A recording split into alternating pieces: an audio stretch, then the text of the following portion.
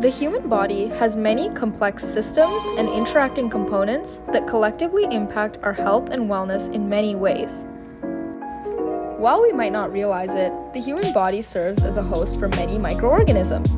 For example, a diverse array of bacteria are located in our digestive tracts, forming the gut microbiome. You may have heard that it's important to maintain good gut health by consuming things like probiotic drinks and yogurt. These provide benefits to our overall health by introducing beneficial bacteria to our systems. However, a lesser-known bacterial ecosystem in the body is the vaginal microbiome. The female genital tract is colonized by bacteria, and the composition of this vaginal microbiome has huge implications for women's reproductive and overall health. Well, what does a healthy microbiome look like? A healthy microbiome, or a eubiotic vaginal microbiome, is dominated by lactobacillus species. Lactobacillus bacterial species contribute to a healthy vaginal environment through many different mechanisms. First, lactobacillus species produce a compound called lactic acid, which lowers vaginal pH and maintains acidity within the vagina. This acidic environment helps control the growth of other bad or pathogenic organisms in the vagina.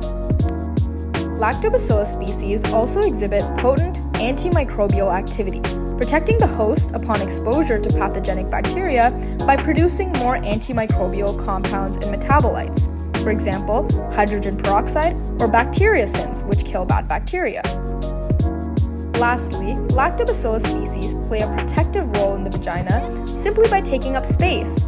These eubiotic bacteria can outcompete pathogenic bacteria for adhesion sites and resources within the vagina.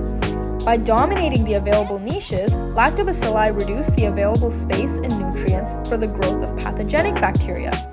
All in all, a eubiotic microbiome acts as a protective shield against pathogens, reducing the risk of infections, including sexually transmitted infections. So now we know that microbiota in the vagina should be dominated by lactobacillus species. However, if there are disturbances to the vaginal flora, the balance of the vaginal microbiome can be altered.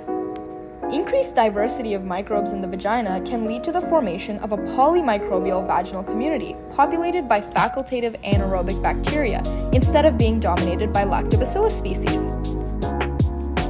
This state of increased microbial diversity is defined as a dysbiotic vaginal microbiome, and it is associated with complications during pregnancy, preterm birth, and increased susceptibility to various urogenital tract diseases and infections. Research is still ongoing regarding the complex and significant ways in which the vaginal microbiome interacts with and impacts female reproductive health.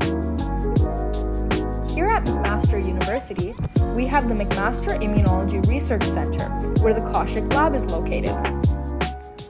The Kaushic Lab focuses on researching ways to improve women's reproductive health. One of their research interests is investigating how the vaginal microbiome affects infections and outcomes of sexually transmitted viruses. Well, what does the research say about ways to improve the vaginal microbiome? Let's consult our own expert, Dr. Charu Kaushic. Hi, Dr. Kaushic. Can you tell us a bit about what research is currently being done about the vaginal microbiome and improving vaginal health? The vaginal microbiota, like you pointed out earlier, is a relatively newer area, so we know less about it. We do know that lactobacillus is the species, when it's dominant, it correlates with good health outcomes for women, both reproductive and in regards to sexually transmitted infections. But a lot of women have a clinical condition called bacterial vaginosis, which is composed primarily when you have different kinds of anaerobic bacteria instead of lactobacillus dominant environment. And this is a notoriously recurrent condition that leads to lots of discomfort for women and various symptoms. That's the condition, and it also correlates with high HIV and sexually transmitted infection rates. Many labs in this area are now looking to see how we can resolve this issue, both in terms of providing better vaginal health, but also better outcomes for reproductive success and decreased STIs in women. And one of the current standard of therapy is to give women antibiotics because, you want to kill these bacteria that are leading to this clinical condition. But that doesn't help most women because, as you pointed out, there's a certain kind of microenvironment in the vaginal tract. And the antibiotics clear the bacteria that you don't want, but they don't bring the good bacteria, the lactobacillus bacteria, colonization. So what can you do to do that? So in research, a lot of the labs are now trying to use probiotics, oral or local, and trying to give them in different combinations. Our lab, the Kaushic Lab, which Deepikaa is part of, is actually looking at now to see whether we can try something new. And because we have a long history of looking at vaginal microenvironment in the context of hormones and what they do in that environment, we just finished a phase 1 clinical trial where we combined giving local estrogen, which is a hormone that encourages lactobacillus growth, in combination with oral or vaginal probiotics. And we're just looking at the results of those to see whether that really helped women. We did this over a month, and we're looking at how long that effect lasted, and we're getting some promising results. So we're looking at expanding this into a phase 2 trial as the next phase of what we could do to expand women's reproductive health.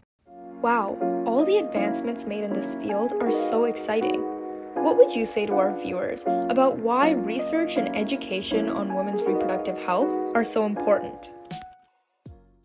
So these studies are really important because a lot of these conditions, women's reproductive health is not talked about openly. We don't talk about topics of vaginal health, women's reproductive health,